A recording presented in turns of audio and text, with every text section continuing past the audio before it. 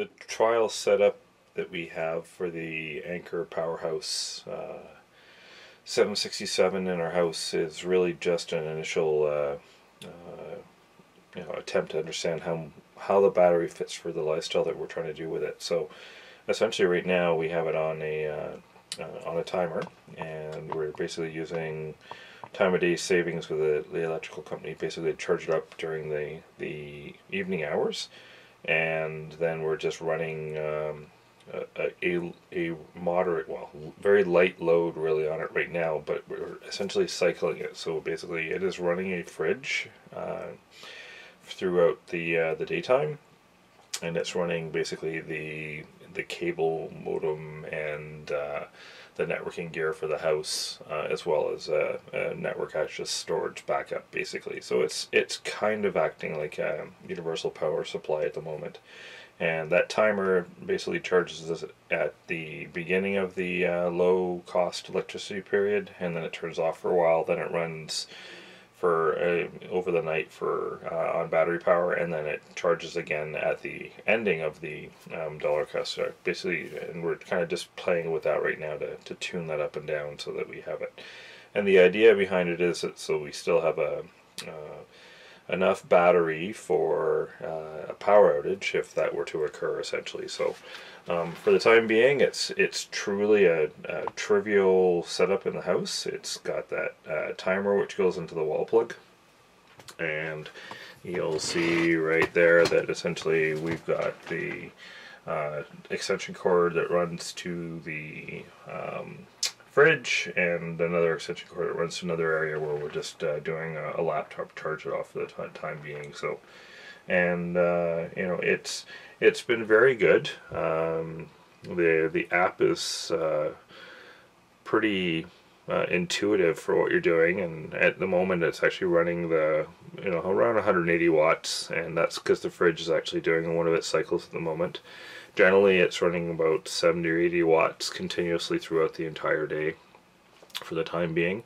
I think that we'll probably load this up more. We get plenty of time at the moment, but as you can see right now, it's got 18 hours remaining at this almost 200 watts continued. So if this were to drop down, if that fridge were to go off and actually you would drop down to 80, you'll see that over a day. And the idea behind this is we want to have enough battery to be able to carry that fridge load, or to not have any issues with that at the moment at all.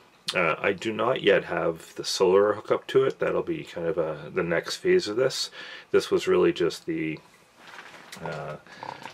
starting setup we wanted to play around with, essentially, right? So it's been great. It's running right now. It's there's no AC input on it. You can't hear the fan. It is silent. Generally, when it's charging, I've seen it actually get around 90 degrees. We are in the basement at the moment, but it's been just a cool, quiet unit for us so far, and to be very, very blunt, very happy with it from perspective of how easy it is to move around, and it's got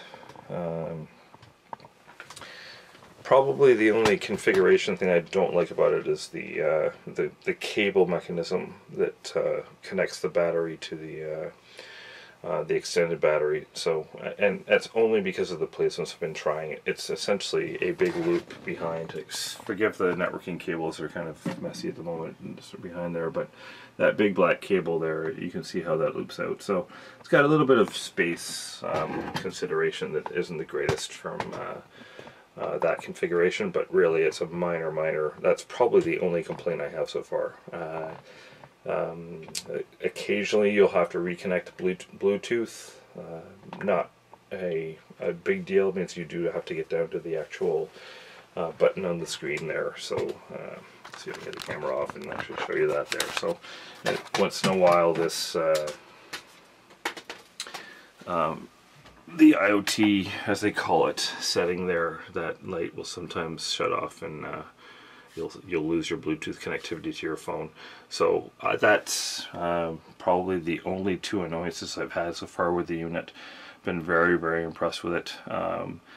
it was even in a very interesting scenario that I actually was changing something with the cable company and upgrading the modem, and I had everything plugged in here, and we literally lost power while we were doing that. So it was very, very interesting to get while I was on the call, an active usage of the thing, because it didn't interrupt the support call at all, and we were able to finish setting the cable modem up while we were doing that. Anyway, very pleased with this so far. It's been a fantastic little addition, and I'll create another video when we have this a little more set up for probably the solar input, so that we get some charging passively through the day, and we'll see if I actually start messing with this thing as being a bit of a backup into the actual house electrical.